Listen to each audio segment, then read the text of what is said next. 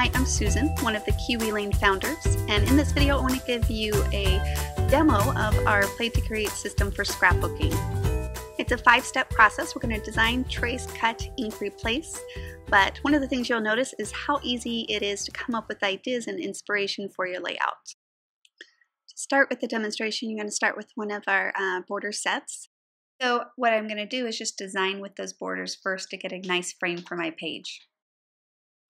Now I'm using the photo sets to lay out the different photos, and what's great is that you can figure out which sizes, how many to fit to your page. And then I'm using the photo mats set so you can see me placing it on top.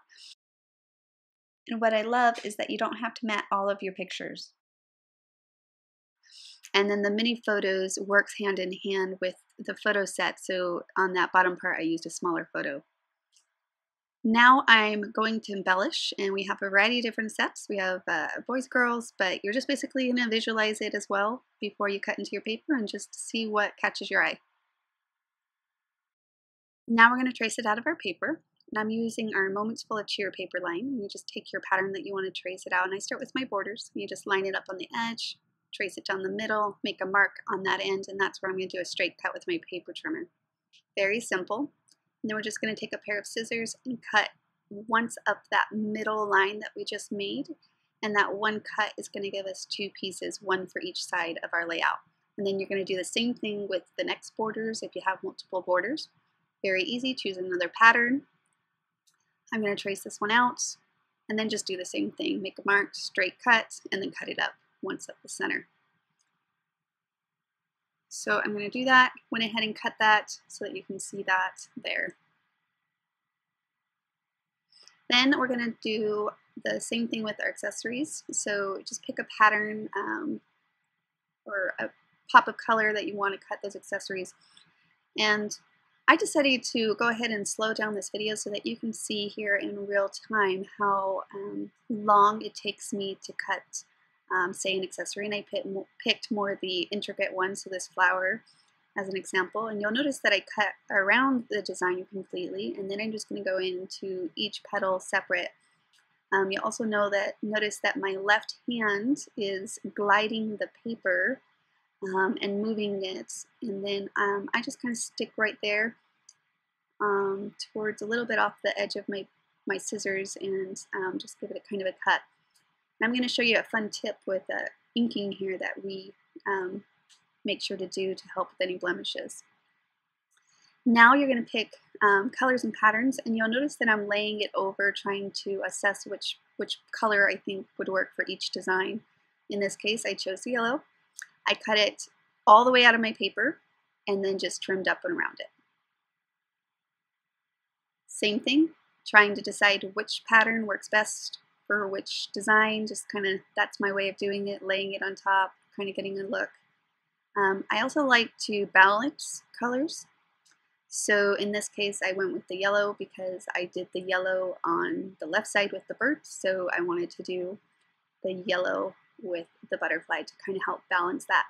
With the borders, with the one cut, it balances your patterns automatically for you.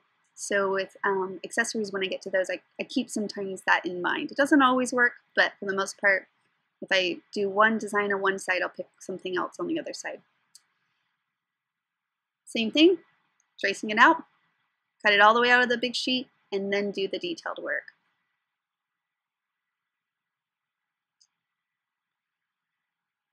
Okay, so I moved on to the photos, and you can see how the photos sets are awesome because they are a great designing tool, which you saw me do the first step, but now when I go to trace them out, they're also going to be great for cropping. So you can see how I'm laying it over my picture, and then I just make a mark on the edges, and then I use my paper trimmer to cut it down. So same thing here, trim that one down to the size. I adjusted that in the middle because of the picture. I realized with their backs, I think it would be better on the left side than the right side of that collage of pictures. Now when I have 4 sides that I need to cut down, I make kind of like an L mark on the picture so that I get my vertical and horizontal line to cut those down. Great thing also about the designer templates is they're clear, so just like the photos, it works for adding stamping or even, like in this case, my title to my page. And last accessory that I missed there, and I pulled that green over with the bracket, and I'm going to tuck that behind. But for now, it goes on the top. Okay, now I'm cutting out my photo mat. So I grabbed all of my photo mat templates. I didn't mat all of my pictures, and that's the other great thing you can choose in designing. And I'm going to take my photo mat sheet and mark those corners again, and you'll see kind of that bracket. See, I make kind of an L for those corners. That gives me that horizontal and vertical direction that I need to trim down.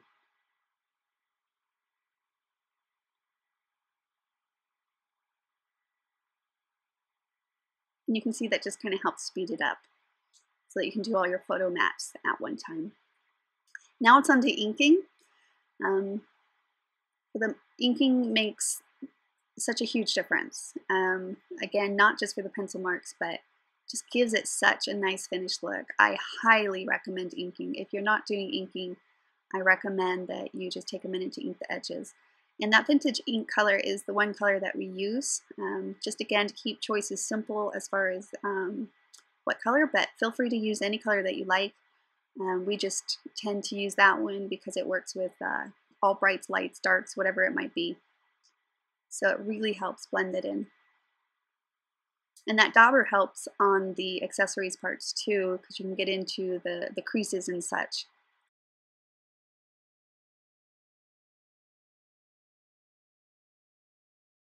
And there's really not much thinking you have to do at these steps. It's really just watch a movie or listen to music and just kind of get lost in it.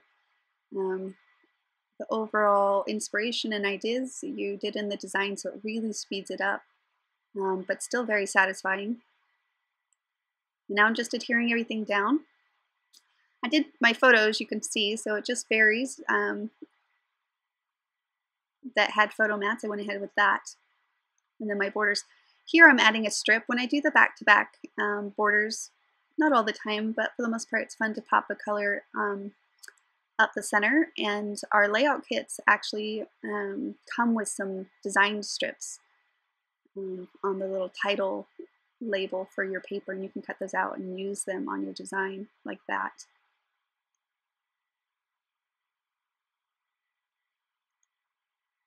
Adding my photos, adhering those down now, making sure that all works, and then just pushing down to get it good and tight. And that one. So one page done. Start with that top border. I know that it goes pretty close to that edge, so I start with that to give myself a good eye of where spacing needs to be. Nope, I need to ink this strip. And it's the same thing. Those strips are really cute. They actually have cameras on them, which is fun for this paper line. You can see how I kind of bent the flower on that paper too. That's kind of a habit. And I'm using pop-up here on those elements. I used it on the bird and the butterfly. It's kind of just a fun little extra touch for dimension that you can also keep in mind, but very basic stuff that you need. So I'm going to start with left to right, try to get my alignment on those pictures. And that last photo is for journaling, so that's fun too, is that you can keep those out for journaling. Now you'll notice that I am right here going to add an extra pop. I have the scraps, so every once in a while I just add a couple extra layers at the ends. You already have scraps of paper, you can use your scraps of paper up. It coordinates, and so it's not much of an more of an effort to just add an extra last minute touch, and that's what I'm doing there. Love Tiny Charmed. It's such a cute set. Okay, so my journaling, I printed it out on the printer, and then it's a 3x4 that was holding my space in my design. And then I'm taking this little sentiment from the title sheet that also comes with the paper kit, and I'm adding that to the top of my journaling, which was a really fun thing to do. It's been a while since I've done that, but the photos can also, if you want, save a spot for that, or you can even do journaling in the flower or other design elements like that you like. And then simple embellishments. We add a couple brads, buttons, things like that here and there, and you're good. You're done. That's the finished layout. Thank you so much for watching, and if you have any questions, make sure to talk to your Kiwi Lane instructor, and you can visit and shop from her at kiwilane.com. Thanks again.